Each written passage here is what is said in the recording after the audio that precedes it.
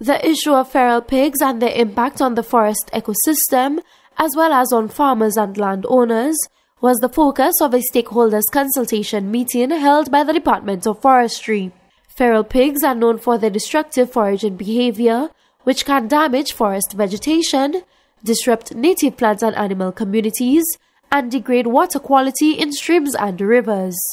The meeting was attended by representatives from various stakeholder groups, including pig hunters, government officials, and other agencies who gathered to discuss the challenges posed by feral pigs and potential solutions to mitigate their negative effects. Project manager of the Feral Pig Project, funded by the St. Lucia National Conservation Fund, Aloysius Charles, in highlighting the ongoing problem of feral pigs, stressed the need for proactive measures to control their populations. Feral pigs have for some time now been a problem within our forest reserves. And back in 2017, we actually had reports of an increase in feral pig activity.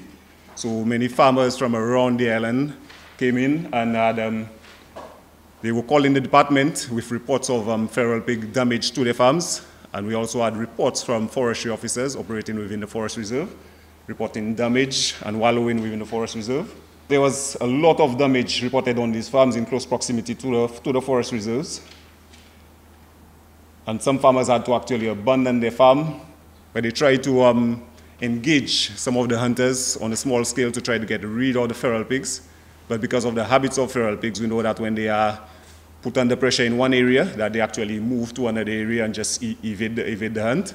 So we're hoping to have a more collaborated approach this time to be able to deal more holistically with the problem of feral pigs. Chief Forest Officer Alwyn Donnelly highlighted the importance of taking a holistic and integrated approach that considers the ecological, social, and economic aspects of feral pig management, while also prioritizing the conservation of natural resources and the interests of farmers and landowners. Initially, while we would have been thinking of trying to get rid of every last feral pig in the forest, we have sort of taken on a different view, and we're more looking to manage, what is there to a point where it is not, having that negative, effect on our resources, on our natural resources, on the forest, on the water resources, and even on other wildlife species. The stakeholders' consultation meeting on feral pigs highlighted the complex and multifaceted nature of the issue, which requires a collaborative effort among stakeholders to find effective solutions.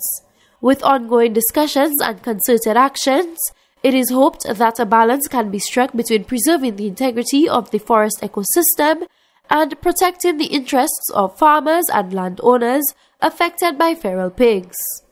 From the Communications Unit of the Ministry of Agriculture, I am Lucia reporting.